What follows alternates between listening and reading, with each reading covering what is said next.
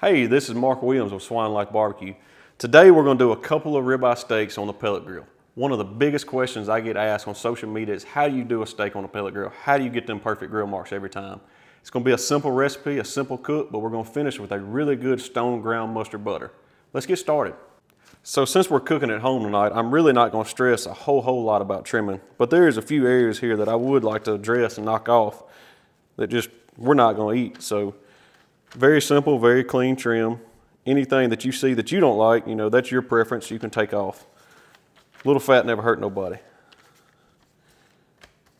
This one don't look too bad at all. Don't get much simpler than that though. So that's about all we're going to do, and we're going to get ready to season these steaks now. So today we're going to season these steaks with our grit and grind combo. If you haven't heard, the grit ain't on the market yet, but it's in the works, and this is a good time to do a little R&D. So we're just going to put a light coat. It's just a simple salt, pepper, garlic rub. Any good AP will work, anything that's to your liking. You kind of want to pat it in. And we'll do both sides.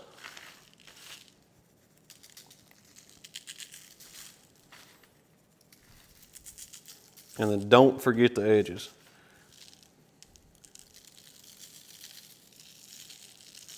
And like I say, a good light to medium coat would be perfect for this. Thicker steaks you make go a little heavier, but that's all your preference. Then after the grit, the grind's gonna come to the table. The grind adds a really good savory flavor, and also adds a great color. A lot of people don't realize that a little bit of a sweet rub actually is pretty good on steak. It brings out a lot of flavor, especially in the fat.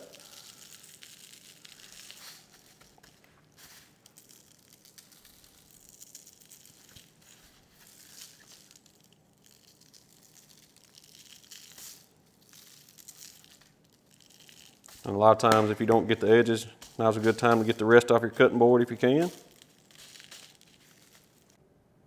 So now that these are on the cutting board, they're getting happy here, sweating.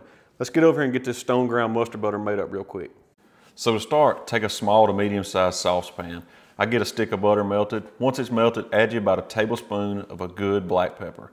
Take a half a lemon, squeeze as much juice as you can into that butter. Don't worry about the seeds or pulp, we're gonna strain it at the end. Once you get that blended, about a tablespoon to a tablespoon and a half of a good stone ground mustard. Get that mixed up and we're gonna ready to incorporate this rosemary. Now I'm not gonna put the rosemary directly in the butter because I don't wanna overpower what we have going. So I take 2 sprigs, pull the leaves off, add them in a strainer. Once you get them in a strainer, you'll take your hot butter and you're gonna pour it over that rosemary. That hot butter is gonna pull the oils out of that rosemary and it's gonna give it just the perfect amount of flavor of that rosemary to really complement these steaks. So we're out here at the Grilla Grills Silverbac. I'm gonna bump the temp up to about 485 and we're gonna see how that does. I think we'll be fine. We'll get them grates up to close to 600 degrees and we'll have some really good sear marks. But while I'm out here, I'm gonna take a little non-stick cooking spray. Spray these grates down good. That way that rub don't stick and we'll still have them good grill marks. A few more minutes, we'll be ready to cook some ribeyes. So we're gonna take a few minutes, we're gonna check these grate temps. The biggest and best tool I've ever had when it comes to cooking with grill grates is a good infrared thermometer. You're wanting to shoot for that 600 to 650 range. I wouldn't go too much hotter than that. I mean, that's spot on. So she is ready to cook. So let's go inside. We'll grab these ribeyes. We're gonna get them on here, do a quick cook, and we'll see how they turn out. So we got the pellet grill up to temp. The grates are good and hot. We're ready to put them on. So I would say a lot of times, some of these steaks, they'll get really tender after rub gets on them. So you might kind of have to form them as you go on with it. Just give them a good press. Same thing with that one. Good press, and we're gonna set a timer for 2 minutes. At 2 minutes, we'll give them a twist, and then another 2 minutes, we'll give them a flip. So it's been 2 minutes. We're gonna reset our timer, and then give them a twist. So I always try to go to a fresh spot on the grates. That way you got good, clean, hot grates ready to go for the marks. So it's been another 2 minutes. It's time to flip them.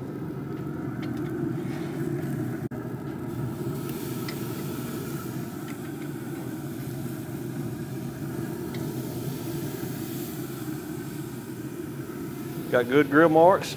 We'll go another 2 minutes and then we'll start checking for doneness. So it's been another 2 minutes. We're finna give them a twist. This will be the last twist.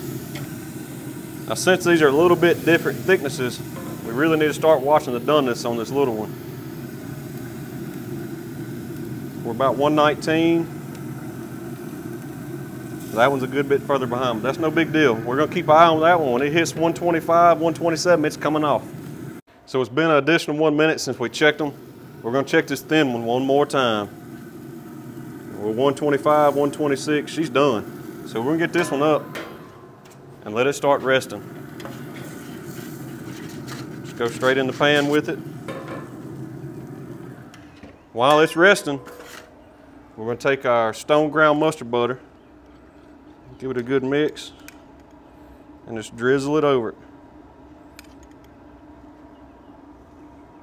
So it's been another minute. We're gonna check this thicker one.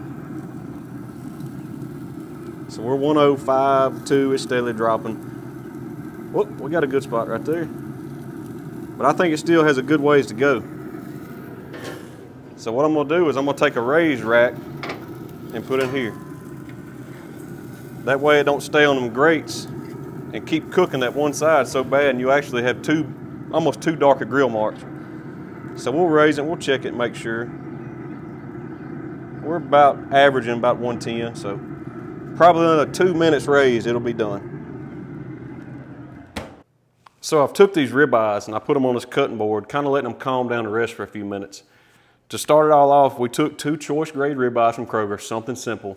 Seasoned them simple with grit and grind. One on the grill, had 600-degree grates. Got the good sear marks that we want to have that good grill grate pattern we were looking for. We finished them with a little bit of stone ground mustard butter. I'm not gonna lie, I'm ready to try one of these. So we're gonna take this thicker one and I'm gonna go right across the middle just to see if I nailed the doneness or not. I'm shooting for a good medium rare. Looks pretty good to me. So on a ribeye, everybody knows that spinalis is the money. That is where the best taste is. So I'm gonna take me a little piece right here. Of course, gotta get a little bit of the outside crust. And we're gonna give it a go. You would have never known that was cooked on a pellet grill. I guarantee you I could lay this beside any other grill out there and I don't think you'd be able to pick them apart because that is an excellent flavor. So that's a wrap for us today at Swine Life. Man, I appreciate y'all checking this video out. If y'all got any questions, please don't hesitate to shoot me a message on Facebook or Instagram. I'll be doing my best to answer anything you got. Make sure to subscribe to our channel and check us out next time.